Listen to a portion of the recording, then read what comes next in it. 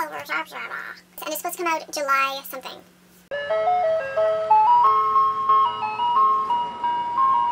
Hey guys, it's Jay, and today I'm here with another most anticipated reads for the month of July 2017.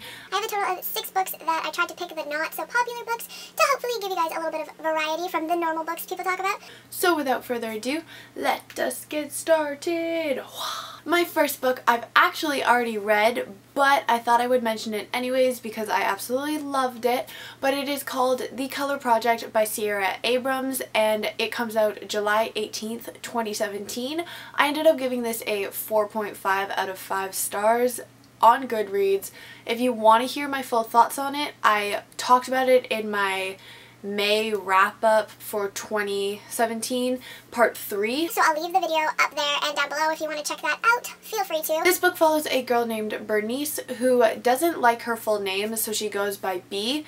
She meets a boy named Levi who is constantly trying to figure out what her real name is, but she obviously does not give it to him.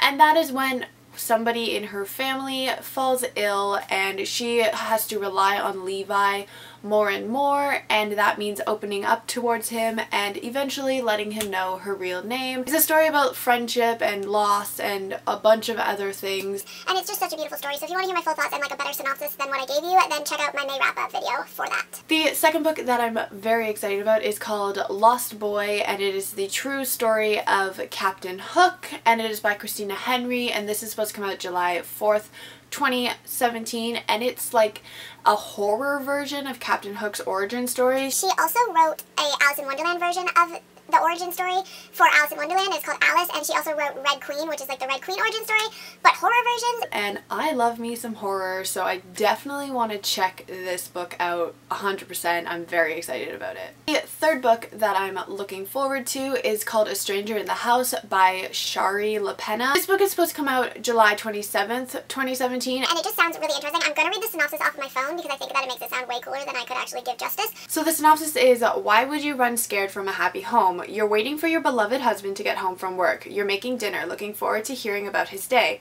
That's the last thing you remember. You wake up in the hospital with no idea how you got there. They tell you that you were in an accident. You lost control of your car whilst driving in a dangerous part of town. The police suspect you were up to no good, but your husband refuses to believe it. Your best friend isn't so sure, and even you don't know what to believe.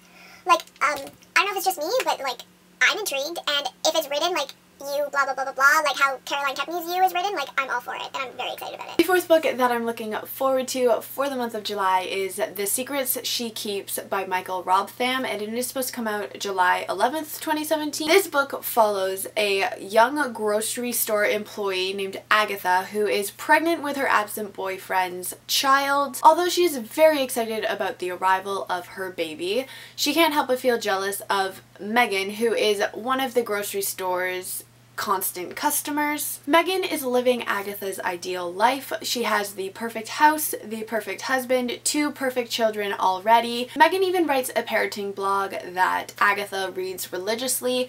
So when Agatha finds out that Megan is pregnant and their due dates are in the same month, she has the courage to start up a conversation that will change both their lives forever. So like, I'm just gonna put this forward. I'm like hoping that this is like a total like switch the babies kind of thing.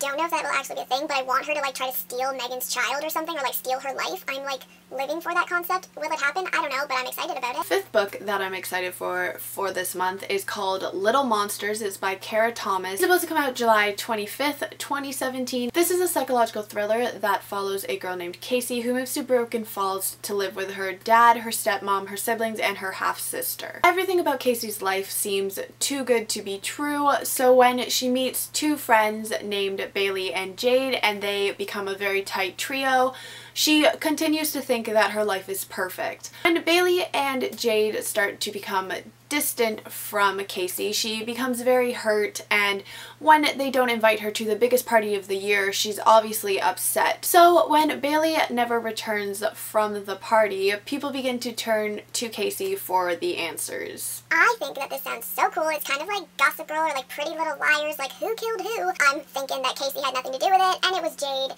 That's my prediction, but we'll see.